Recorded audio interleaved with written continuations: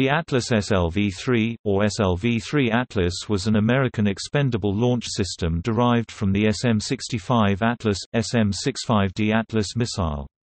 It was a member of the Atlas family of rockets. The Atlas SLV-3 was a stage-and-a-half rocket, built as a standardized replacement for earlier Atlas launch systems, which had been derived from the various Atlas missiles. Most space launcher variants of the Atlas up to 1965 were derived from the D-series Atlas ICBM with custom modifications for the needs of the particular mission. The SLV-3 would use a standardized configuration based on the Atlas D missile for all launches, with the exception of different widths for the top of the rocket depending on the upper stage being flown. The SLV-3 had thicker gauge tank walls to support the weight of upper stages, as well as upgraded engines and removal of unneeded ICBM hardware such as retrorockets.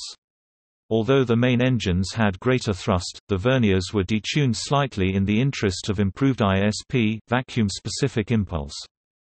Variants of the SLV-3 flew until 2004, when the legacy Atlas was retired from service and replaced by the Atlas V, a completely new vehicle with conventional aircraft-style construction and different engines.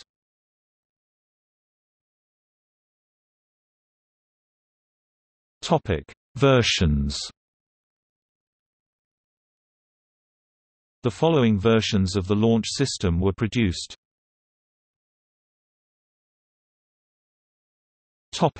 Baseline. The standard Atlas Agena vehicle is best known for launching the Augmented Target Docking Adapter in support of the Gemini 9A mission. This occurred on 1 June 1966, and was the first flight of the Atlas SLV-3 as an independent vehicle. The ATDA failed because the payload shroud did not detach. The rocket was also used for 3 suborbital tests of X-23 prime re-entry vehicles. A leftover SLV-3 from the Prime program was used to launch a collection of small scientific satellites from VAFB's SLC-3E on August 16, 1968. Most Atlas Agena SLV-3s were used for classified DOD payloads, especially KH-7 gambits. A burner 2 upper stage could be used to increase payload. Thrust pounds 389,000. Booster ISP 252.5. Sustainer ISP 214.2. Vernier ISP 190.9, 237. 7.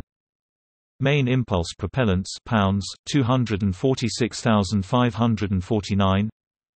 Launch weight pounds 260,928. Booster jettison weight pounds 7,368. Sustainer jettison weight pounds 6,569. Topic: Revisioner. SLV-3A was the baseline SLV-3 with extended propellant tanks for longer burn time.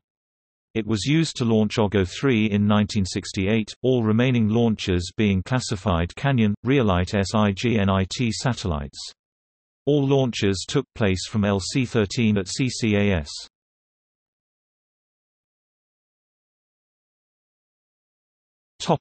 Revision B.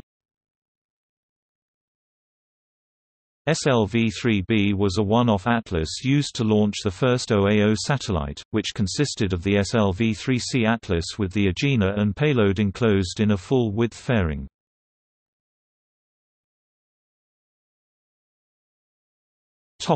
Revision C. SLV-3C was the standard Atlas Centaur booster, without the tapered forward section to accommodate the smaller Agena stage.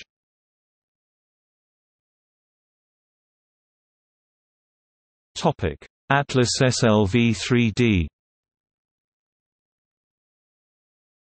SLV-3D had the same Atlas core as SLV-3C, with an enhanced Centaur stage.